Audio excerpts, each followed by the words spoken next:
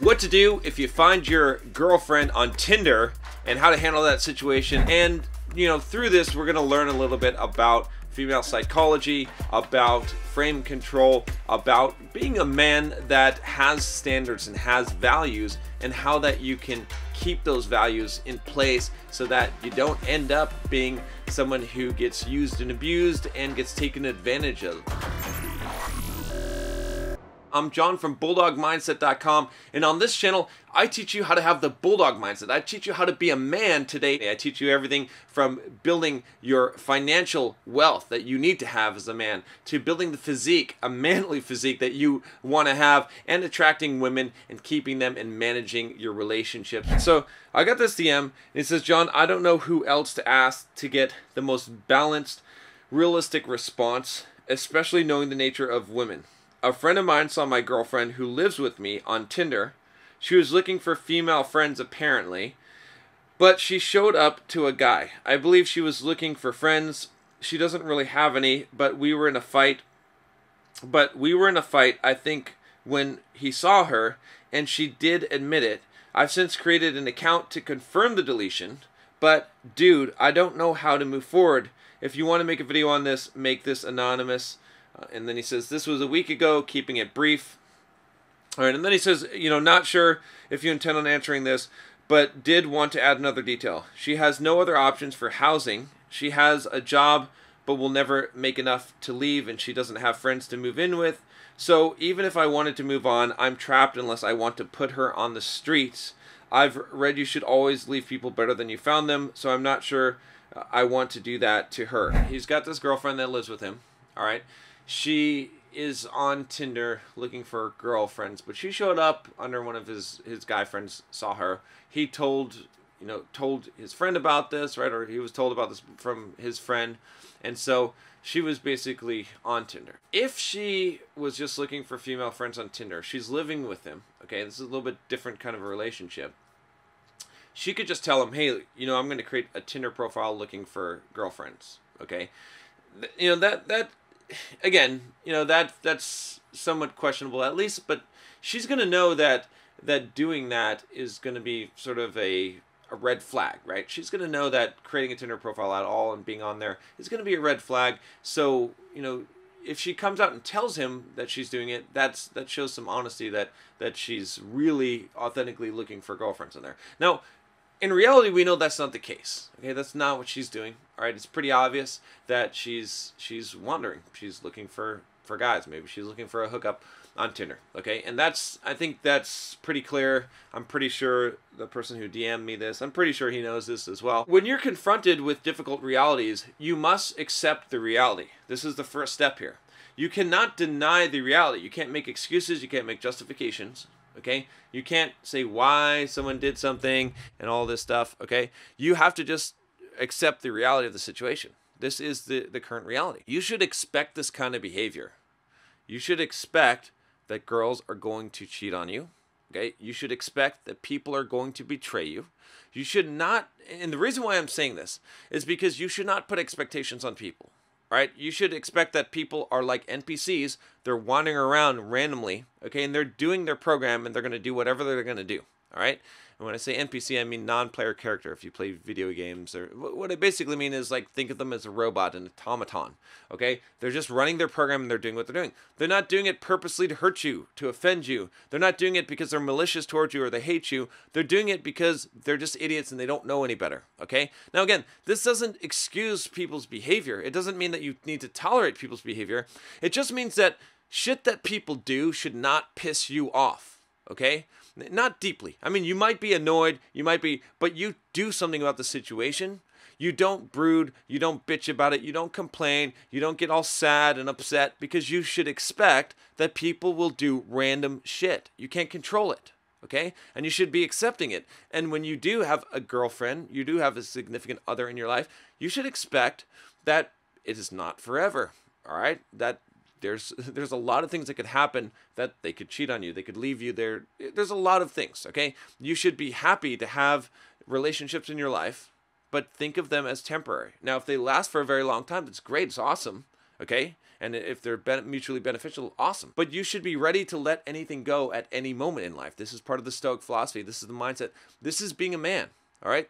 Is being someone who's strong enough to not be absorbed in one person, or to build your whole life around one person, to have your mission, your purpose in life be the number one thing. And if people are in your life, it's great. It's awesome. You have friends, you have girlfriends, you have relationships, you have girls that you're dating. Great. Awesome. Okay. But you cannot build everything around this foundation. Okay. It doesn't even mean that you can't get married if you want to. Again, there's a lot of reasons. I've done some videos talking about that. And I believe I agree with a lot of the MGTOW guys on the issue of marriage in modern day society, especially for men. But it doesn't even mean that. It just means that even if you went into marriage or long-term relationships, that you should still expect that that shit could go wrong, and it probably will go wrong at some point, because that's the odds. And you should be willing to let even that relationship go when it's time, when it needs to. Okay, so you should be prepared for those things, right? You should be planning that out. So he went and he confronted her, okay, and she admitted that she created this Tinder profile, and then he went and created a profile to ensure that hers was deleted. I'm not sure exactly how that works. I guess maybe he's flipping through to make sure. That is what I would call mate guarding, okay? Now, here's the problem with this. There's a few problems with this. The biggest problem is that what he's done it makes him seem needy, okay? Because if I'm a confident man that knows that I can attract women, that I have a lot to offer this world, okay, that I have high status, all right, that I'm a valuable person. If my girlfriend does something to me that violates some of my standards, I don't have to try and get her in line. I can just tell her to get the fuck out. I can tell her to leave, and I can move on, because I've got a lot of other options. You see what I'm saying? So what he did by doing that was he indicated that a sense of neediness, okay, which is a very big turnoff. All right, she's already, not only that, but he's made this thing taboo. Okay, I don't like the idea of making things taboo. When you make things taboo for people, it makes them want it more. Right? If you want someone to desire something, tell them they can't have it. Then they're going to desire it. So by making this taboo, by saying, okay, this is wrong, you can't be on Tinder, and I'm going to check on you and make sure that you're not on there. Now, there's almost like a thrill to doing it, to being there, to doing something that you could get caught you're not supposed to be doing. Anytime that you try and control people by force, you create a sense of rebellion, right? If you were ever a teenager, okay, most of us were, you know about rebellion, or if you have teenagers, you know about rebellion. And the thing that causes rebellion is control by force, right? When someone tries to control you, tries to tell you what you should do, you want to fight that shit. You don't want to do that, all right? And so he's creating this scenario where he's setting himself up for future failure, okay? Because now he's put himself in a lower position, okay? Because he's having to chase her. He's having to guard her, okay? He's basically indicating that he doesn't have as high a value because he doesn't have options, that she's the one, and he needs to make sure that she stays in line.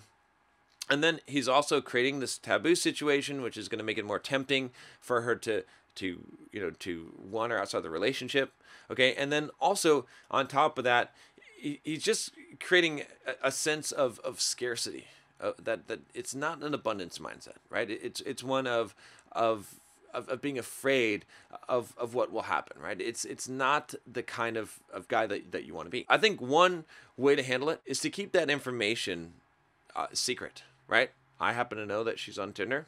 Okay, so now I can observe and I can watch her behaviors and I can see what happens. The reason why I would do this is because I tend to be, this is how I make decisions a lot of times in life when they involve people, especially difficult ones, is that I don't like to get in the back and forth and argue with people and call them out on shit and then have them have a chance of redemption. What I mean by this, and there's a reason for this, right? What I mean by this is that if I'm going to fire you, okay, let's say you're not doing your job. Let's say you're working for me, right? And I've done this several times, okay, with people that have worked for me. I am not going to reprimand you. And I am not going to go back and forth and tell you, what you need to do or to point out things, because you're just going to give me excuses. You're going to give me excuses, Okay? You're going to make up some bullshit, maybe convince me for the time being, or maybe you're going to be on your good behavior for the next week or two. I don't want to get into that dialogue. I don't want to get into these arguments. I just want to make my decision, and then I'm just going to make my fucking decision. And there's a couple of reasons for that. One is because if I'm that kind of guy, all right, you know not to fuck with me, because you can't talk your way out of it. Because if I've decided that you're gone, you're fucking gone. That's it. There's no arguing. I've already made the decision. When people know what you know, they behave differently. So even in this instance, right? Suppose that you tell your girlfriend, yeah, I saw you on Tinder. Yeah, what the fuck? Right? Now, she's going to hide that shit, right? She might still do it, but maybe she'll create another account, use a different phone or something, or she's going to just go out somewhere. She's going to hide that shit because now she's been caught. You haven't modified the behavior, right? The behavior would have changed if she didn't want to do it, right? Again, accepting reality, right? She did that because she wanted to do it. You haven't changed the desire for her to do what she wanted to do. You've only created a penalty. You've only caught her. Okay? If you want to change her mindset, you've got to change that desire. I wouldn't give any kind of hint that I know this shit. And then I'd just kind of observe her. I'd watch her. I'd kind of watch what she's doing on her phone. I'd kind of watch just a little. Again, I'm not advocating like being a spy and stalking. I'm just like, you're aware of this shit, right? You're aware that some shit has gone down. She's on Tinder. Okay, so you're thinking about it. You're like, okay, well, when she goes somewhere, I should kind of have an idea of where that is. Maybe I'll go and check just to see, right? Just to see. Because again, this comes from a different place. It doesn't come from a place of being needy, of chasing, of trying to make guard. It comes from a place of I want to find out what's going on. I want to find out this information, okay? So that I can make the appropriate action. Because here's the other thing, right? Maybe she is honestly innocent. And maybe she just made the Tinder profile and she's just really looking for girlfriends, okay? I wouldn't want to be like Othello, okay? If you haven't seen Othello, you need to get some fucking culture. But I wouldn't want to falsely accuse her, okay, when she's innocent. I could destroy something that doesn't make sense. That's, again, right? But you can't determine that just by questioning a person because they're going to lie. All right, so you can't know, right? You're not an FBI agent. You're not even then. You're not even going to be able to figure out whether they're lying or not. So I'd rather just observe and see what happens, okay, and have that information. I have the upper hand. When I have information that you don't have, I have the upper hand, okay? So I don't need to reveal. I don't need to tell someone that I've got that information. I've just got the information, okay? Then I'm going to observe. Then I'm going to see what happens, okay? And then on my check, right? Again, like I said, it's not coming from a needy or desperate place or type of mate guarding type of place, but I might just check. Let's see. Okay, going somewhere at 6 o'clock. All right, let's see if you're there. All right, and see what's going on. And if I get enough evidence that indicates to me that this is going down how I suspect it might be going down, then I'm just going to cut it. I'm just going to be like, hey, you know what? We're done. She's going to say, why are we done? I'm saying, it's not that important, but I think you know why. It's cool, though. Right? And then I'm going to say, grab your shit, get the fuck out. That's it. That's it. It's done. Right? She's arguing, oh, right? Now she's confessing shit. Now she's saying, oh, is it because of this? Is it because she's confessing all of these fucking sins, maybe. Okay? So now you're hearing what the actual truth is. That's the only time you're actually going to get the actual truth. Okay? But maybe she doesn't. Maybe she just knows, okay? You're going to be able to tell a lot by that reaction, all right? And you've already made your decision at that point, okay? So that's why I would react in that way. I'm not losing any value, okay? I'm not tipping my hand. I'm not getting in a situation where someone could give me lies, okay? Because I'm observing myself. I'm keeping the information myself. And then when I've made the decision, and it's final. It's done. And I'm not going to get into ridiculous arguments and back and forth and fights and throwing plates and all this shit because I've already made the decision. I'm a man. When I make a decision, I made a fucking decision and I'm sticking with the decision. How can you argue with someone who doesn't give a fuck what you have to say? You can't. They've already made their decision. And if you're known to be a person like that, people will not fuck with you because they know that if they cross you and you have determined that they're guilty, it's done. It's over. There's no coming back from that place. You are fucked, right? And that's key, guys. Especially, you don't want to get into this fucking drama, all right? You don't want to get into this back and forth, this drama and bullshit. And people get clever when they get backed into a corner. you accuse someone of some shit, okay, and you don't have enough evidence, they're going to lie to you. They're going to tell you what you want to hear. They're going to tell you, oh, I'm sorry, all this bullshit, all this kind of stuff, and they're going to do the same shit behind your back, all right? They're not really sorry. People do the actions that they intend to do. They don't accidentally do shit, all right? So if you haven't done something that changes their intentions, you should expect their intentions are the same. Adding a penalty, catching someone, punishing them does not change their intentions. Okay? It only changes their behavior. It's like a dog, right? And that's what happens when you punish people. That's what happens when you get into confrontations, when you accuse people of shit. Okay? When you give them the information that you know what's up. That's what they do, is they just fucking hide the shit. They bury it. So that's why I don't give that information. I don't volunteer that information if I have that information. I'd rather keep the information. I'd rather see how the person does. See what's going on. Okay? Same thing. People that are working for me. Same thing. You're doing something wrong. Sometimes I'm not going to tell you. I mean, sometimes if I think something can be corrected, and, you know, I'm not saying that all the time, but a lot of times I'm not going to say anything. I'm just going to see what you do. I'm just going to point out mistakes that you make, and then, you know, you're going to have those chances. Like, I want to see you actually I want you to take ownership. I want you to say, oh, I'm fucking up right now. I better fucking fix this shit. Okay? And to see the writing on the wall rather than me having to indicate it, and then you're going to lie and bullshit. There's a second way of dealing with the situation. The second way of dealing with the situation would be just a direct confrontation. Okay? This shit happened. It's unacceptable to you. So you just tell her, get the fuck out. Right? So you don't, again, it's very important that you're very precise about this, right? So you say, okay, look, I saw that you have your profile on Tinder. So I understand what that means. So it looks like, you know, this is what that means, right? I know, and you know what that means, all right? And then you just leave it at that, okay? Let her be a little bit scared. Let her, like, you know, be afraid of this. Or you can just say, like, yeah, that's it. That's it. You're toast. Gone. Get the fuck out, right? You don't have an argument. I don't really like that approach, okay?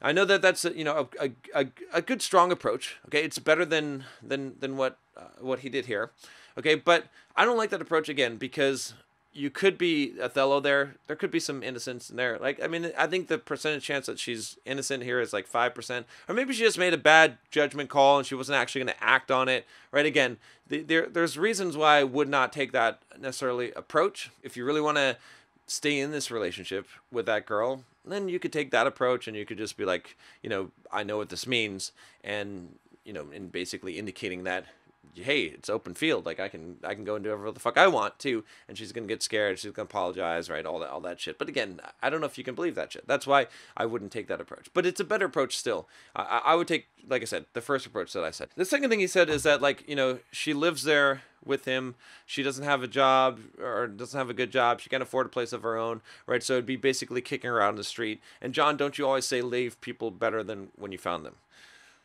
True, but not when they fuck you.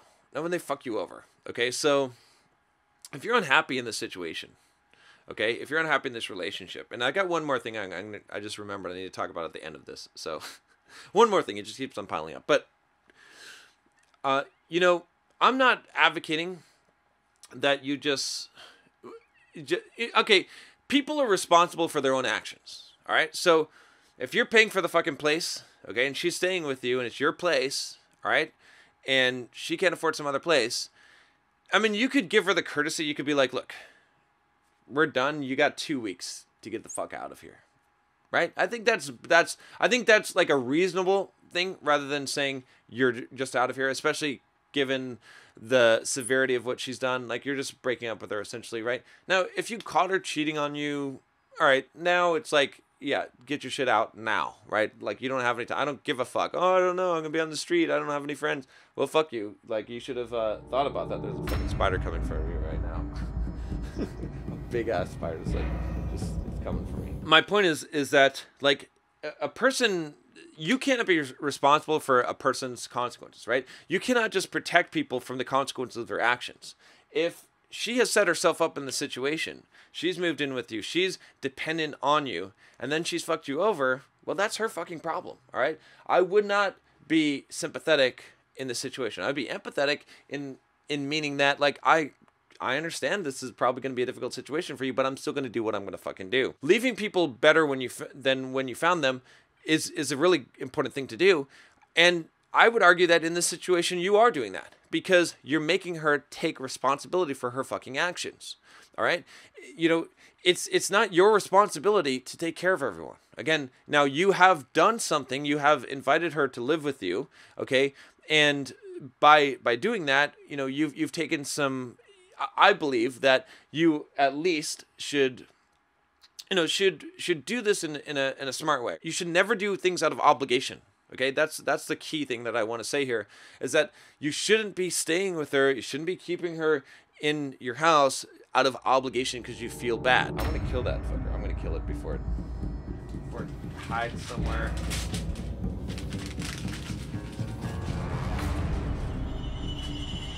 There's a reason why you got into this situation. Okay, now this is the hard truth. Okay, why is she on Tinder? Probably because you weren't being a man in the relationship. Now, again, don't get me wrong. Women could do whatever they want. Hypergamy is true. People will cheat. They'll do random shit. But there's a lot of focus, right? I see it in YouTube. I see it in books and whatnot. And on guys learning how to attract women, okay, on pickup and all this stuff. And I talk about this stuff for sure.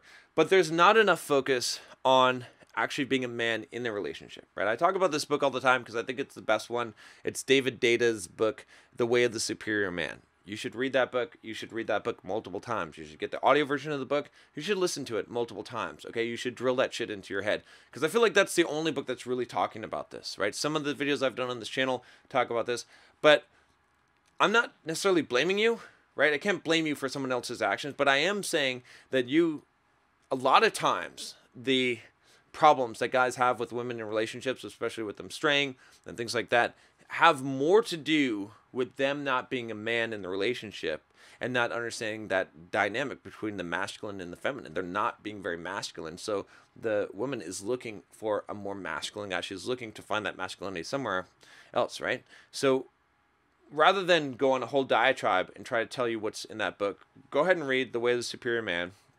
And I'll just say that understand that could be a lot of the problem. That's kind of the root cause of the problem. Again, it might not be in this case, but most of the time you should assume that the problem is something that you're doing or not doing, right? That she would have this desire to go and look elsewhere, that she would get on Tinder and whatnot. That's all I got for this video. Make sure, if you haven't taken the Bulldog quiz to figure out how much of a Bulldog you are, go check that out. Go take the quiz. There'll be a link in the card here and then also in the description below. And I'll talk to you next time. Take care.